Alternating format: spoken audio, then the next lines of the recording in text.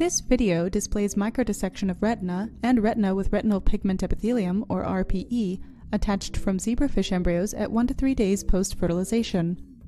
All procedures can be done with fine forceps and general laboratory supplies under standard stereo microscopes.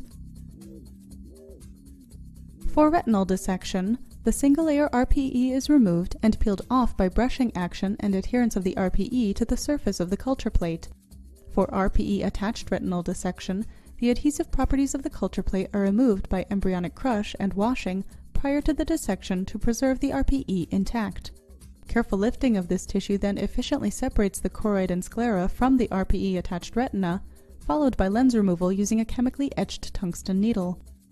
This dissection method can obtain intact retina tissues and has been successfully utilized to study tissue-specific RNA expression profiles of zebrafish retina and retinal pigment epithelium. Hi, I'm Liyun Zhang from the laboratory of Professor Leung in the Department of Biological Sciences at Purdue University. Today, we'll show you how to dissect zebrafish embryonic eye tissues.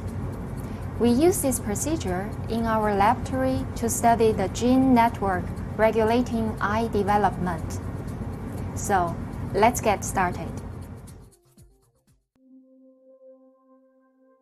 Prior to microdissection, prepare the following solutions: E3 medium, filter sterilized Ringer solution, and 5 normal sodium hydroxide. Next, chemically etch tungsten needles. Set a small beaker in a petri dish by clay to facilitate handling of the beaker and prevent spillage of sodium hydroxide. Attach a standard paperclip to the side.